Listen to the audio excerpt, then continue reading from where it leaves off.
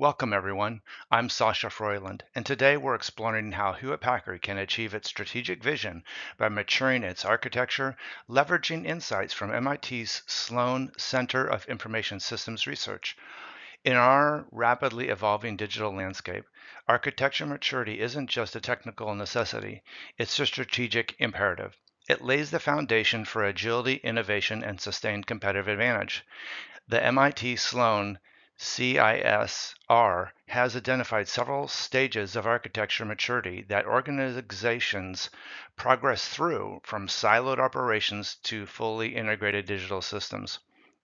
Today, we'll dive deep into these stages, assess where Hewlett Packard stands, and chart a course to higher maturity levels.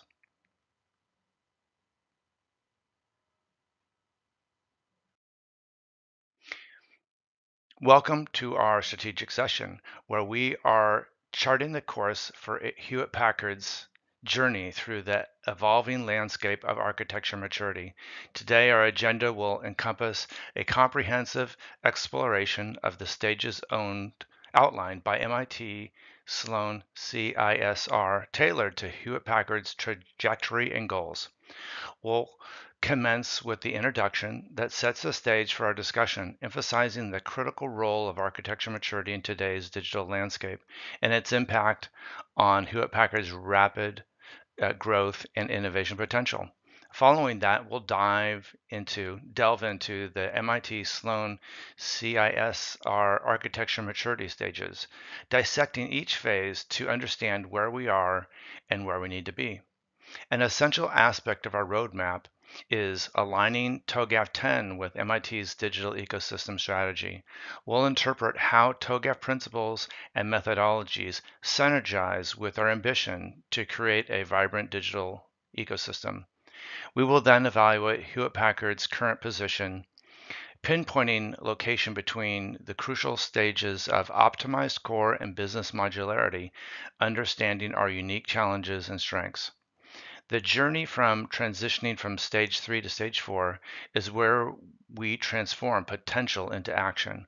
We'll outline the imperative steps Hewlett Packard must take to enhance strategic flexibility and foster innovation. Key strategies for advancement will be our toolkit for this transformation. Here we will identify the tactics and initiatives crucial for propelling Hewlett Packard forward in the maturity model. Our implementation roadmap will provide a clear timeline of short-term actions and long-term goals, ensuring that our strategy translates into tangible progress. Recognizing the urgency to progress, we'll introduce a fast-track stage 4, key actions and milestones, a sprint plan that compresses our timeline without compromising the efficiency to our transition, efficacy to our transition. Learning is a continuous progress, which is why we'll study case studies, best practices, drawing valuable lessons from those who've already navigated similar journeys successfully. Aware that challenges are inevitable, we will proactively address challenges and mitigate strategies, preparing ourselves to face and overcome potential obstacles. And finally, we will conclude with the next steps, summarizing our action items and reiterating our call to all stakeholders to embark on this transformative journey. The agenda is a blueprint for our collective effort towards a future where HP is not just an industry participant, but a leading architect of the digital realm. Let's begin. Architecture maturity is a critical framework for assessing how effectively an organization's IT infrastructure supports its strategic goals and operational efficiency. It's about the alignment of technology with business processes, ensuring they evolve cohesively towards achieving a comprehensive edge in operational excellence. The MIT Sloan Center for Information Systems Research, CISR, has developed a model outlining several stages of architecture maturity. This model serves as a guide for organizations like HP to evaluate their current state, identify areas for improvement, and strategize on advancing to higher levels of maturity. Understanding where we stand and the path to higher maturity stages is essential for driving innovation, agility, and sustained growth in today's fast-paced digital landscape. The journey through MIT Sloan's architecture maturity stages begins with siloed operations, where business units operate independently, leading to inefficiencies and redundancies. As organizations evolve to standardized technology, they start to see some harmonization of IT systems and platforms, reducing costs and improving reliability. The optimized core stage marks a significant leap, focusing on streamlined processes and core systems optimization for better performance. Today's discussion focuses on HP's journey from this stage towards business modularity, where flexibility and reusability of components allow for rapid adaptation to market challenges, setting the stage for the final leap towards the digital ecosystem. In the context of MIT Sloan CISR architecture maturity stages, the digital ecosystem refers to the most advanced stage of IT's architecture maturity. It's characterized by a dynamic network of interconnected systems, services, and organizations that collectively function to create value. In a digital ecosystem, the organization's IT infrastructure is not only optimized internally, but is also designed to interact seamlessly with external entities such as customers, parties, suppliers, and other stakeholders. This stage is where technology enables business models that leverage external assets and capabilities, creating a platform for collaboration and innovation beyond the company's traditional boundaries. It allows for the exchange of data and services, the development of new business models, and the rapid adaptation to market changes through digital means. A digital ecosystem is adaptive, resilient, and can drive growth by tapping into a wider digital economy. It represents a maturity state where an organization is not just an entry unto itself, or entity unto itself, but a key player in the broader connected community. As companies build out their enterprise architecture, they gradually shift their investments in IT and business processes redesign. In particular, they identify where global synergies offer greater value than local autonomy. Figure 1 shows the relative IT investments in data, shared infrastructure, enterprise systems, and local applications in each of the 4 architecture stages.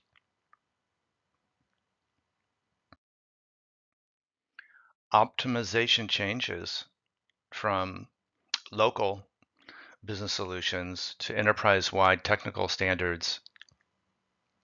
When in stage 4, the optimized core, you have standardized enterprise processes and data. It's important to standardize data. And then finally, in business modularity, standard interfaces and business componentization.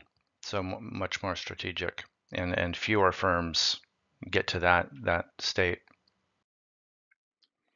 As companies migrate through the architecture stages, they shift from a focus on local optimization to global optimization.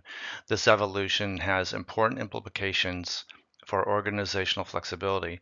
Most notably, through the second and third stages, companies are exchanging local flexibility for global flexibility. Figure 3 describes this change.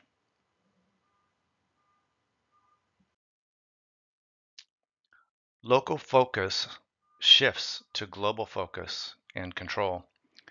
Transitions in the enterprise architecture maturity model result from a confluence of organization needs and emerging technologies. See businesses and IS characteristics in Figure 4. Hence, the transitions reflect the co-evolution of the organization and its ISIT, and therefore the adaptability of its information systems. At a high level, an organization moves from a local to a global perspective in a continual learning process that involves significant adaptive and therefore organizational change at each stage. We now examine the applicability of the three adaptive IS management principles to enterprise architecture. This slide bridges the conceptual framework of MIT Sloan CISR's digital ecosystem with the practical tools and methodologies provided by TOGAF 10. At the heart of this alignment is the principle of boundless information flow, a core objective of TOGAF that resonates with the seamless interconnectivity of a digital ecosystem. It's about dismantling the traditional barriers to information exchange, enabling a fluid, dynamic, and integrated digital environment. TOGAF Architecture Development Method, or ADM, is our structured approach to creating this ecosystem. It supports the design and evolution of IT infrastructure that not only meets internal business needs, but also extends outward to interact with external digital communities. We focus particularly on three phases. In phase E, opportunities and solutions, we identify where digital technologies can create new value or enhance existing capabilities. This is where the potential for a digital ecosystem begins to take shape. Migration planning, phase F, is where we strategize the practical aspects of transitioning to advanced digital platforms. It's the blueprint phase, where we lay out the steps to bring the digital ecosystem to life. And in phase G, implementation governance, we oversee the realization of the digital ecosystem, ensuring that the transition is smooth and that the new digital capabilities are delivering on their promise. Our architecture repository is a treasure trove of resources supporting this journey, containing reference architectures, interoperability standards, and models and patterns that drive efficiency and innovation. By leveraging TOGAF 10 within the context of the digital ecosystem, we're aiming for an interconnected, innovative future, a digital landscape where Hewlett Packard not only adapts to change, but drives it.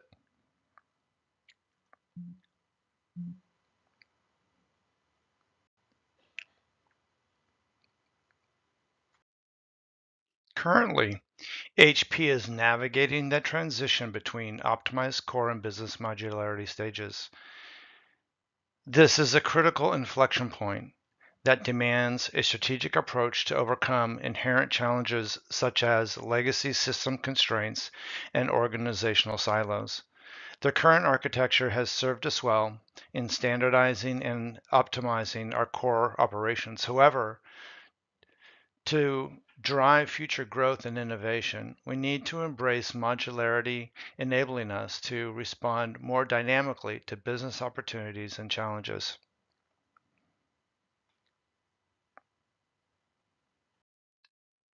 That transition to business modularity is pivotal for HP, offering strategic flexibility and a foundation for innovation.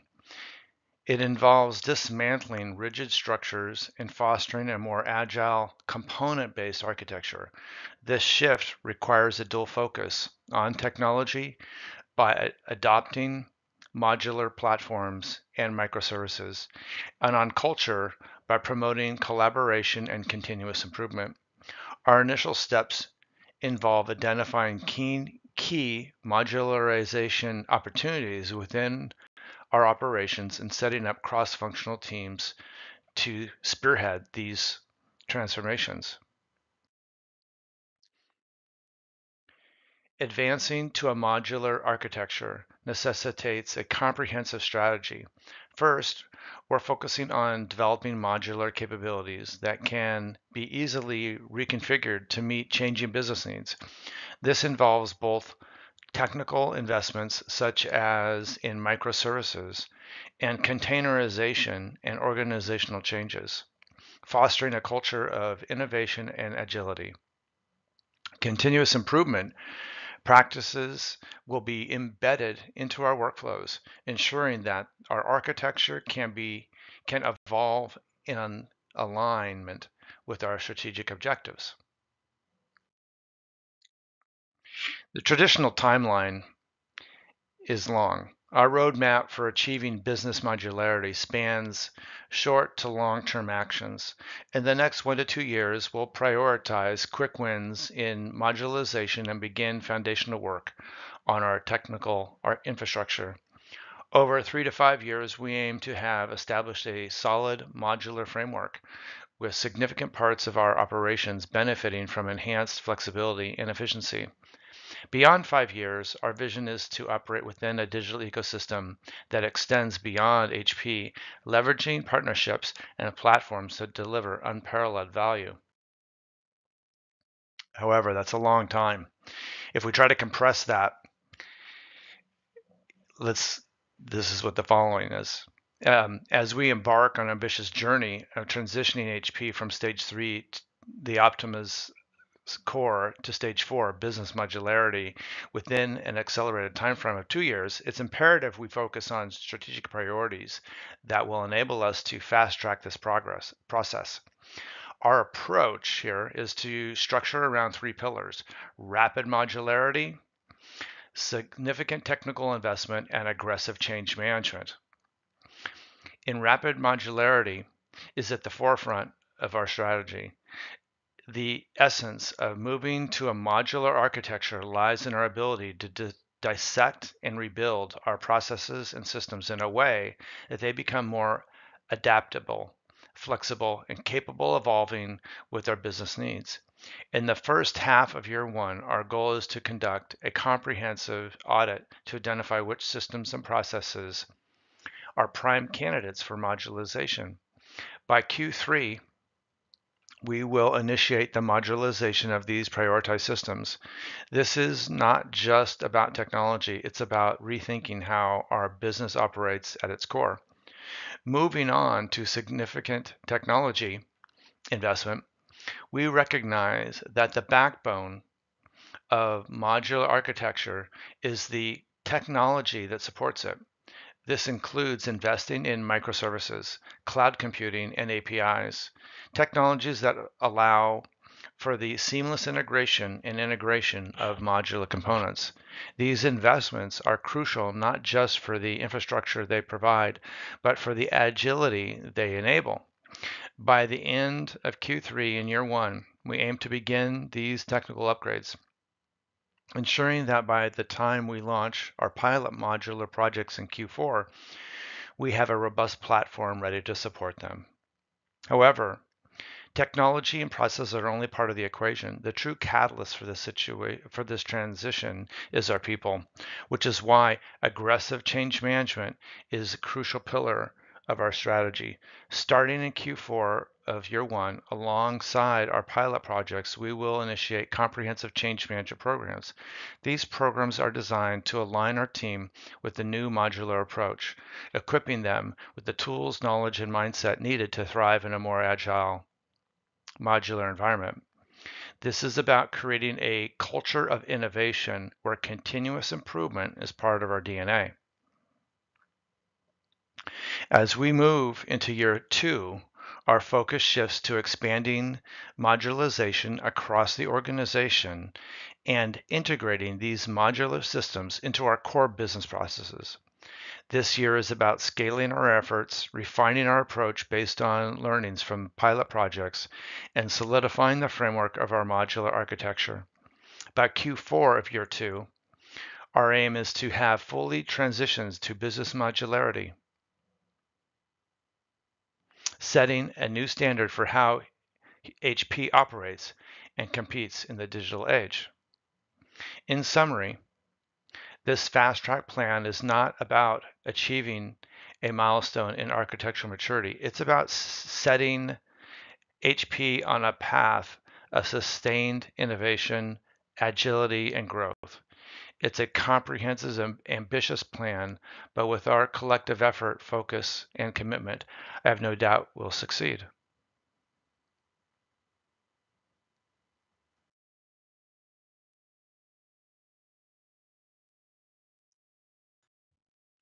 In year two of our ambitious journey towards achieving business modularity at HP, our focus shifts towards expanding the modularization efforts across the organization and deepening the integration of modular systems into our core business processes. The first half of the year is dedicated to scaling the modular initiatives identified in the piloted year one.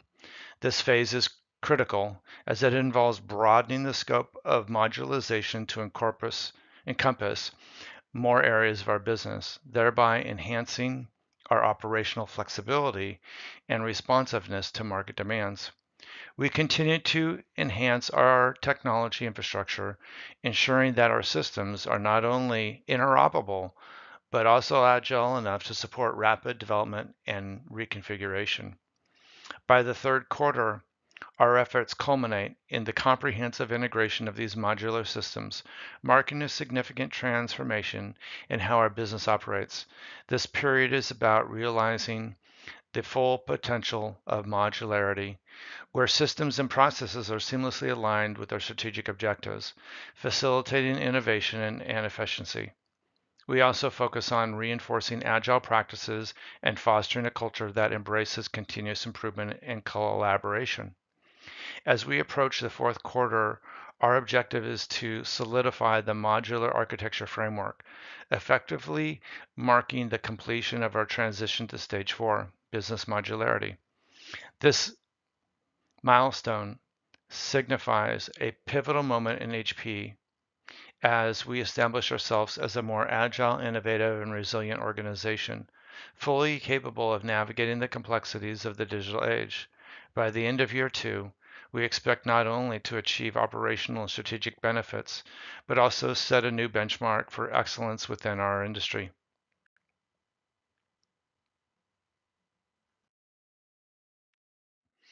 Learning from others is crucial.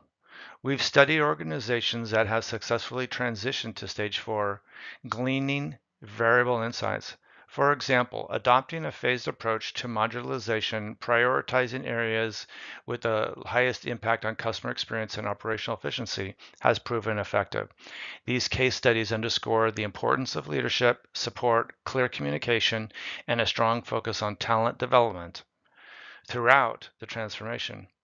Some examples include Intel, Dow, InkDirect, and Department and United States Air Force. Transitioning architecture maturity stages is not without its challenges. We anticipate issues such as resistance to change, integration complexities, and maintaining operational continuity. To mitigate these, we're investing in change management, upskilling programs, and robust planning to ensure smooth transitions. Collaborative problem solving and leveraging external expertise will also play key roles in overcoming obstacles. External expertise. In conclusion, the journey from optimized core to business modularity is not just a technical upgrade. It's a strategic evolution that positions HP for future success. By embracing modularity, we can become more agile, innovative, and capable of leading in a digital world. Our next steps involve detailed planning, stakeholder engagement, and initiating pilot projects to kickstart the transformation. Together, we'll navigate this journey, leveraging our collective expertise and determination to achieve our strategic vision. In our journey through this presentation, we've navigated the essential landmarks of architecture maturity and strategic evolution tailored to HP. Starting with an introduction to the critical architecture maturity, we established the groundwork. We progressed to MIT's CISR architecture maturity stage, delineating each stage to comprehend our current position and the trajectory required to reach a desired state of business modularity. A significant pilot was aligning TOGAF 10 with the MIT's digital ecosystem strategy. In that slide where we bridge the theoretical frameworks with the practical execution plans, highlighting the synergies between the two methodologies. In the section for our current position, the analysis revealed HP's standing between critical stages, prompting a strategic roadmap for transitioning from stage 3 to stage 4. This transition is crucial for the enhancing our strategic agility and innovative capabilities. We outlined in key strategies for advancement and presented an implementation roadmap providing a clear, actionable path forward. The fast track to stage 4 key actions and milestones segment accelerated our timeline, emphasizing strategic priorities to achieve our goals more swiftly.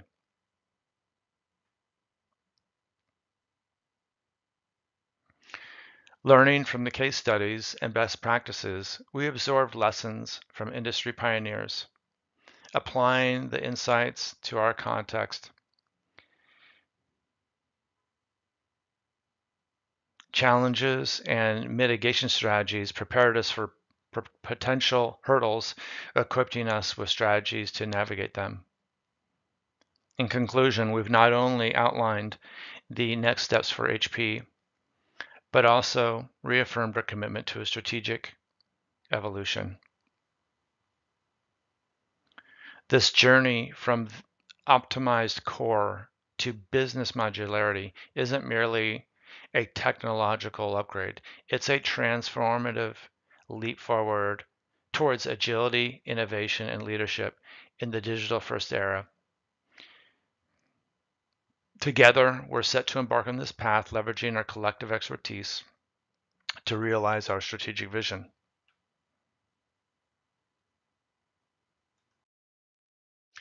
In conclusion, the journey from optimized core to business modularity is not just a technical upgrade. It's a strategic evolution that positions HP for future success. By embracing modularity, we can become more agile, innovative, and capable of leading in a digital world.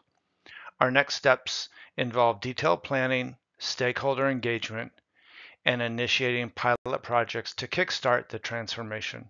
Together, we'll navigate this journey, leveraging our collective expertise and determination to achieve our strategic vision.